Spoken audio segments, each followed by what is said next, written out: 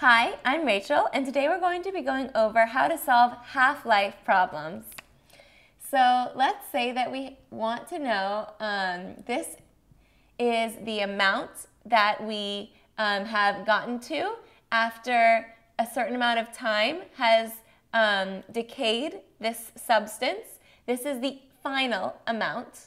We're going to set that equal to the original amount of the substance that you start with divided by 2 to the power of t, whereas t is time that it takes, and divided by the half-life. All right, HL for half-life. So whatever the half-life of the substance is, we divide that into the time to the second to that power and divide that all into the original amount of the substance, and that will give us the final amount of the substance that is remaining.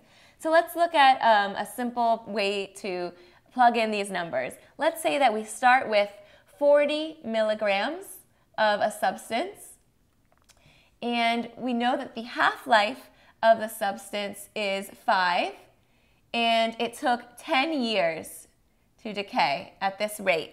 So we plug in the numbers like this. Then we know that 40 divided by, well, this is 2 to the second, right? 10 divided by 5 is 2.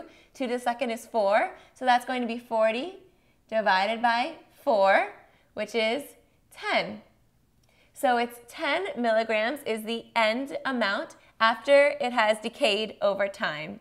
And that's how you solve this half-life problem. I'm Rachel, and thank you for learning with me today.